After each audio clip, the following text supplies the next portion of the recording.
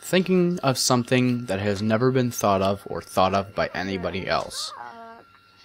That may not make sense, but it's very knowledgeable if you can think about it. What I'm trying to do is project an image into your mind that nobody else has thought of. And it's not a thought, it's a type of thinking. Who was the first person who created Halo, the video game? Who was the first person who created the Elite in the video game? Who was the first person to create, in Borderlands 2, the Vault, or the Vault Hunters, or the Vault Warrior, which is the end of Borderlands 2? And it may not make sense, you may not understand it, but this is what makes video games very popular. Very good ones, very popular. To create something that nobody else has thought of, as well as not entered their plane of thinking, I guess you can say. Now, I know this is going to be a very confusing subject for a lot of people, so I encourage you to, if you just don't have the brain capacity, click off the video. But think about this if you do have the brain capacity right now. This is a very interesting topic, and this is something I try to tell with my friends all the time. Now, when I talk about this, I say things like thinking of something that's never been thought of. Try to think of a thing that you don't know what it is. But by technicality, to think of something that has never been already thought of is impossible. Now, I'll try to give you the best example that most everybody would understand. Okay, the cell phone. Wait, no, I'm sorry. That's actually a bad example. Let me give you a better one. The mouse. There it is. Yeah, the mouse on your computer.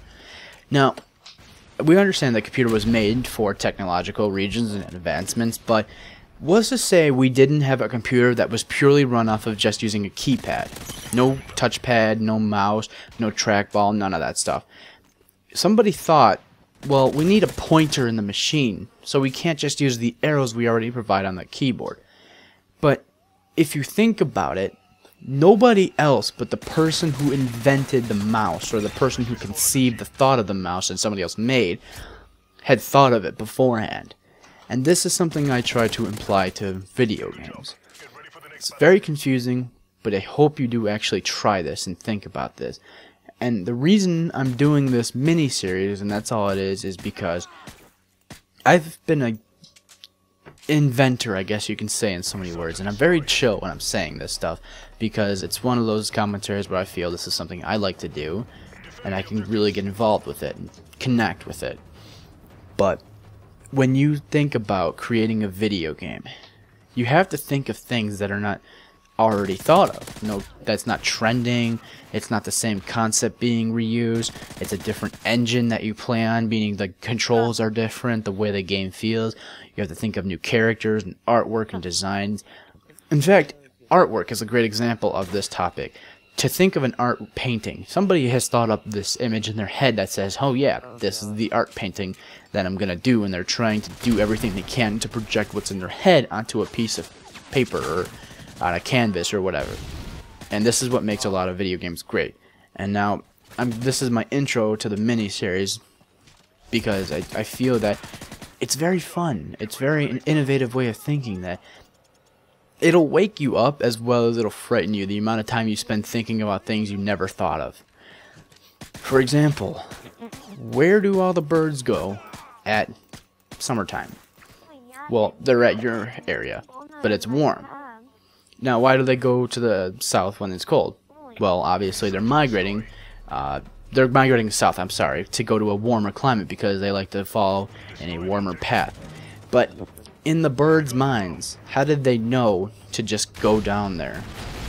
You know, like obviously the species of the bird had to, you know, acknowledge, hey, it's getting a little cold here, let's go to somewhere it's warmer.